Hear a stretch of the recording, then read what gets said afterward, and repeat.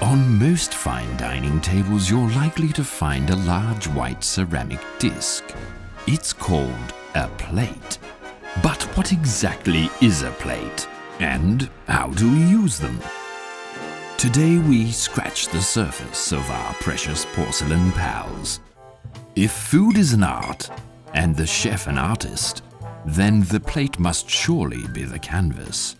However, there are a plethora of protocols surrounding this titan of the table.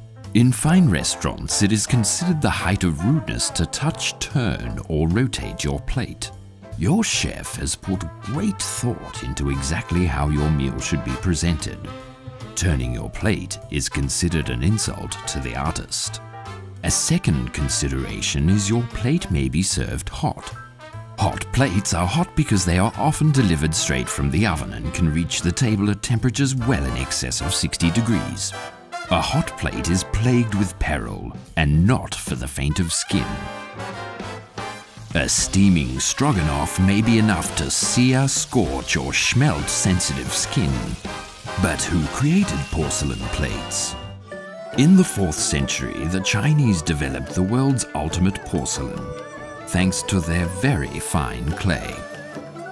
These plates became the envy of the world due to their fine translucency. The English tried to match the Chinese by adding animal bones to their rough clay, hence the inferior variety of ceramic today known as bone china. You might be excited and perhaps very hungry by the time your meal arrives. This critical moment is a trap. It leads to the most common faux pas for the first-time fine diner. Never start eating before everyone at the table has been served.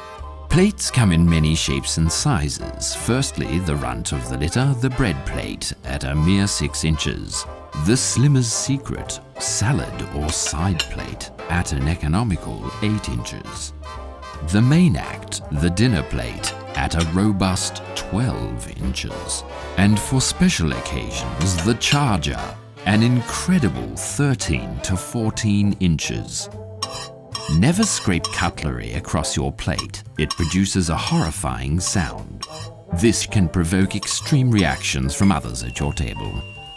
When you have finished your meal, indicate your knife and fork placed thusly. The other way of communicating that you have finished your meal is by eating all of it, which is considered a compliment to the chef.